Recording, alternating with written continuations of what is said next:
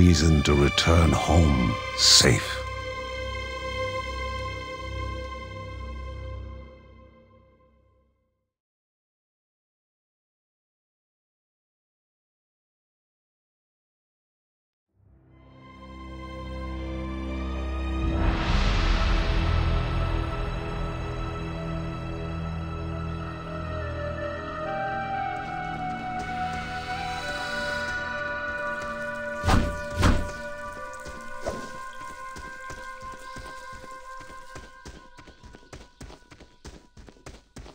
Rhea, a land long forgotten, a place of unimaginable beauty.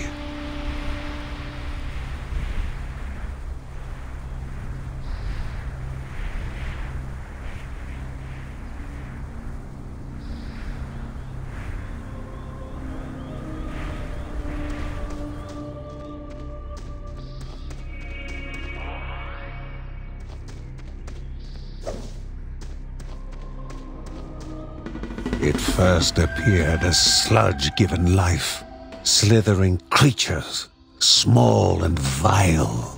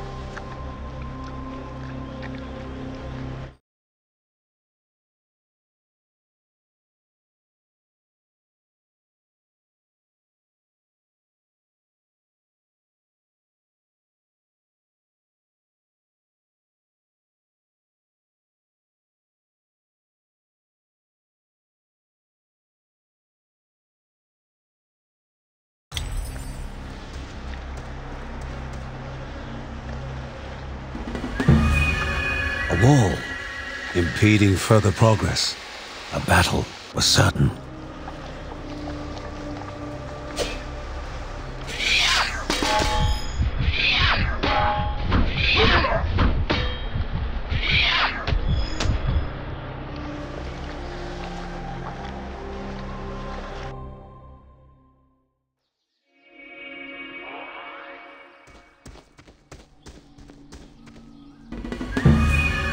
A wall, impeding further progress.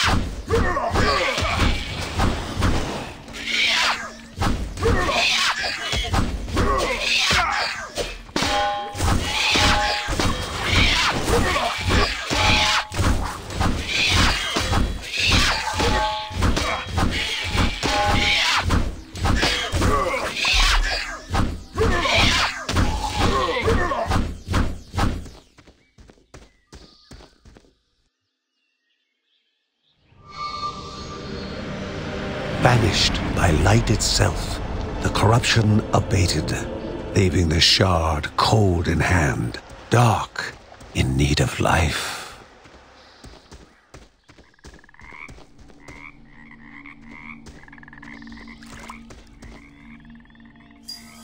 The shard grew warm, humming softly from the harnessed energy.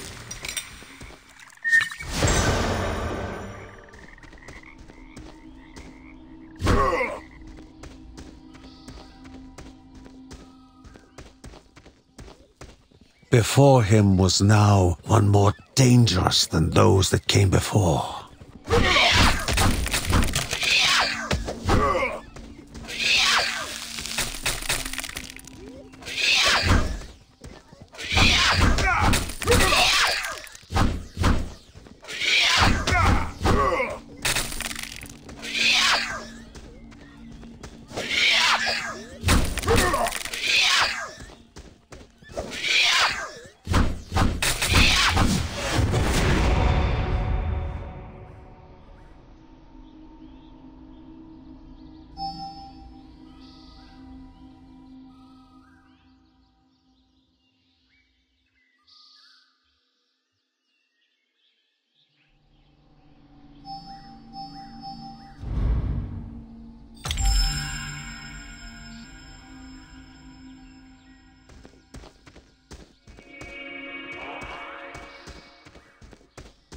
Goblins, a familiar threat, albeit farther out than usual.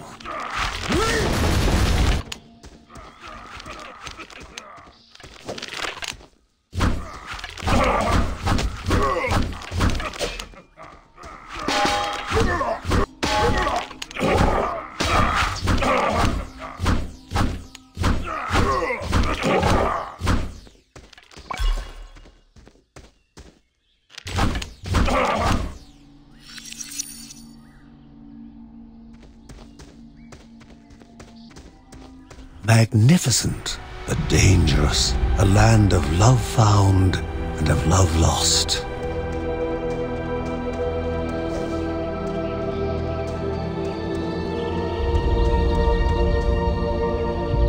Before him was sacred ground, left untouched in days gone by. Remaining calm and collected, the shock of his heart-skipping beats was concealed in expert fashion. Before him stood Linda, his eldest daughter, with bow and quiver at the ready, determined to do her part.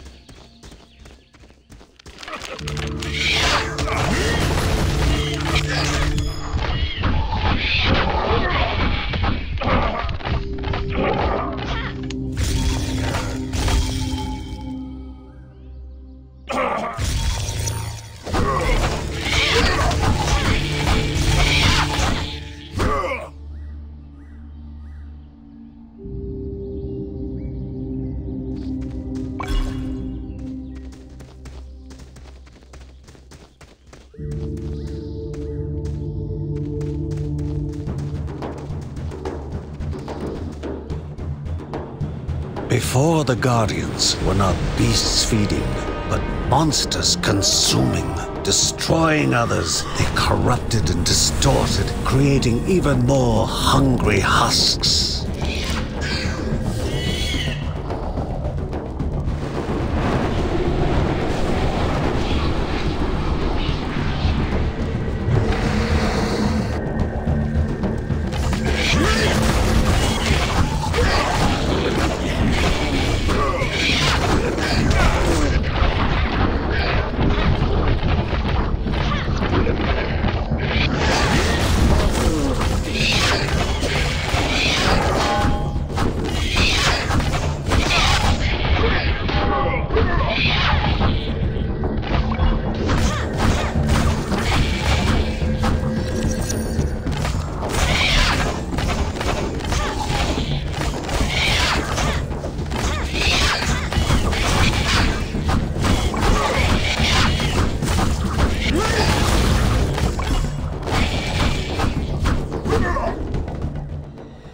Both father and daughter gathered their thoughts, their hearts heavier than before.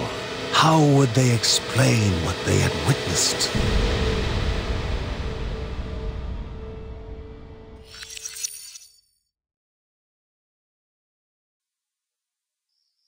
The ancient tree had been cut down. Together, father and daughter described the horror, the creatures dripping with decay that slithered into bodies stuck between life and death to bolster their ranks. Grandma Margaret confirmed what they all feared. It was the corruption, a cruel entity spoken of only with hushed voices, an ocean of darkness that flowed from the top of Mount Morta. And the Bergsons' duty was to stand against this devouring deluge of death.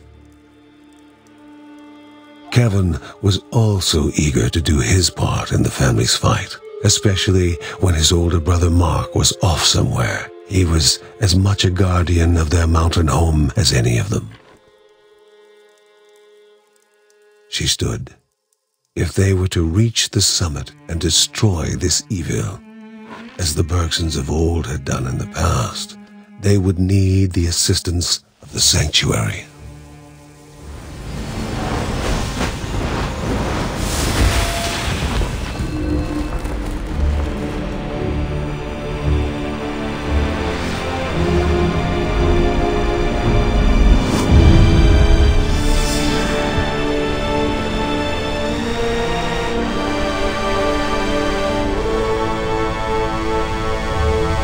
Given to the Bergsons by Rhea herself, the sanctuary was a gateway to the mysterious lands around the mountain. Margaret pointed to the huge crystal at the center of the den, revealing their next task: to activate it and open the way to the source of the corruption. And once Rhea's 3 spirits are gathered on the grounds, the only gate to the top of Mount Morta will open in this chamber. By himself, or with the assistance of those who loved him, John needed to gather the 3 spirits from their lands. Without them, he would not be able to stem the flow of the corruption.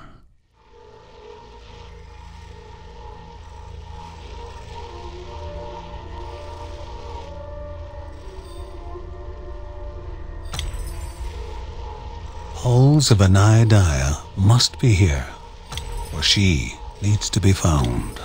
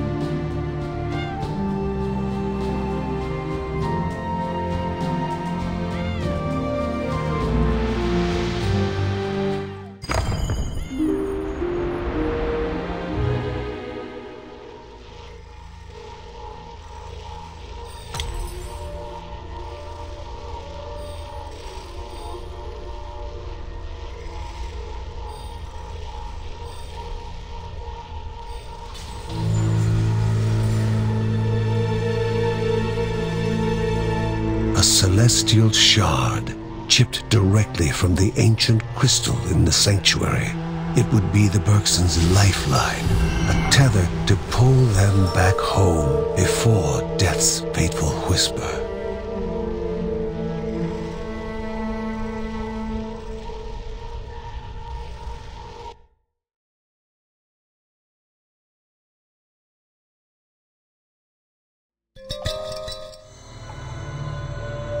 Filling the winding tunnels of the silk-covered caves, the acrid taste of poison lingered in the air. Spiders.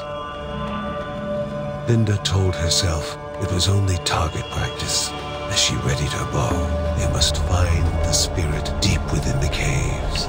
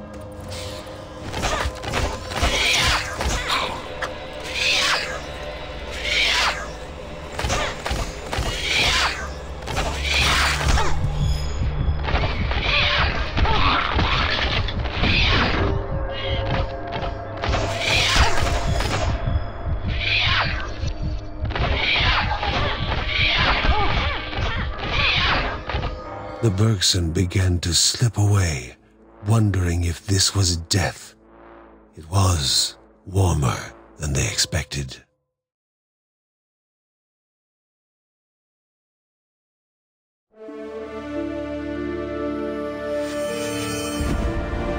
They gasped for air as the celestial shard brought them back, a sensation no hero could become accustomed to.